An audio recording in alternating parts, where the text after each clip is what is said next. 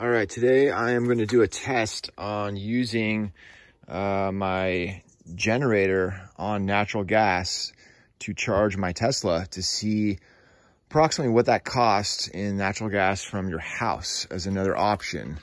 I've lost power for 5 days in the last PG&E shut off, and it was a hassle to keep going back and fill up the gas. So I just recently hooked it up to my house's natural gas conversion kit, which I have a different video on.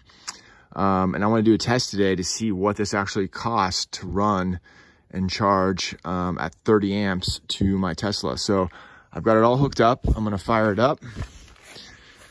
And this is a factory cord that came with it. It's a standard L14 by 30.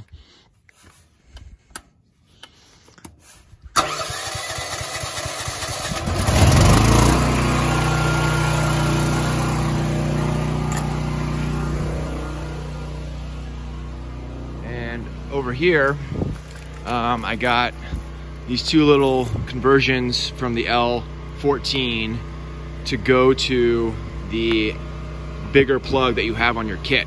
I'll put the link down below, but actually this one was only 20 bucks, but it does not work. There's something in the wiring that caused it still to be red.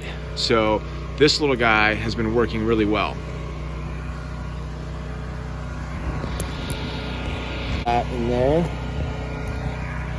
and we have power now. So let's give it a shot.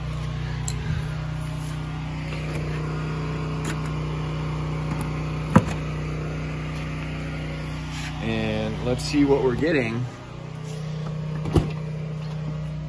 on the charging. I'm gonna go ahead right now. I've got only 29 miles, so let's start charging. I'm gonna pull it back a little bit on the amps and see what we get here. And there we go, it's starting to climb. I can hear the generator bog down. It's rated for 30 amps. And I'm gonna run this for about an hour or two and then see what it costs. I got a picture of my gas meter before and after. And I'm gonna see what it costs looking at my bill to run this thing for an hour or two. And I'll be back. All right, so after 2 hours, I ended up getting to 60 miles. A couple things I learned. On natural gas, you can't run the generator all the way at 30 amps. It needs to go down to about 20 amps to keep it going from dying. So I was still getting about 17, 18 miles per hour charging. And some math I got. This was my gas meter. I ended up using about 1.8 cubic feet. My bill, I averaged about $1.84 per cubic foot. They also convert it to therms, but I'm keeping it simple so I don't have to convert it back and forth. So that 2 hours cost me $3.31. I got about 31 miles, so it's about 10.67 cents per mile to charge on natural gas.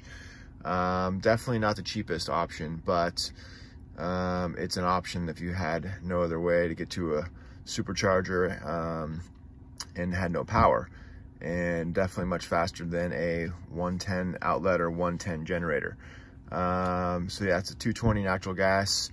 Ran about 20 amps, and not too bad. So maybe I'll do some tweaking, see if I can improve that. But yeah, not bad at all.